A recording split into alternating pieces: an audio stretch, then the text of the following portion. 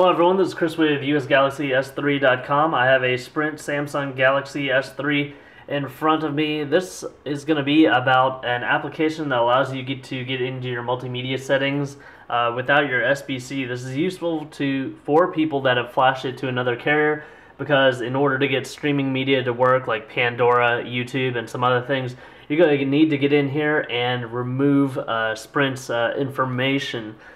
For Sprint users, this is helpful because when you route anything through another computer, like a proxy, it's going to slow down the transmission rates just because you have to go through another source. It's like talking through another person.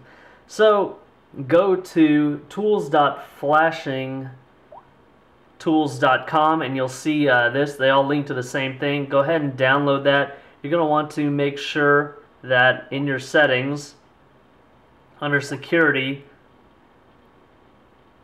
you have unknown sources checked. Allow installation of non-market apps. This is running Jelly Bean. This happens to be using the TouchWiz interface. So in your applications, you'll have Android Data Tools. Go ahead and select that.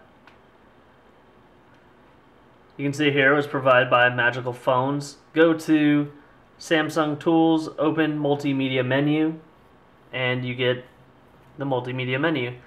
So go ahead and zero this out. So there you have it. Now you're done. Go ahead and hit back. You shouldn't have to reset the device to get this to work, but if it doesn't work with a cellular connection, 3G or 4G, if you're with Sprint, just go ahead and reboot it and you should be fine.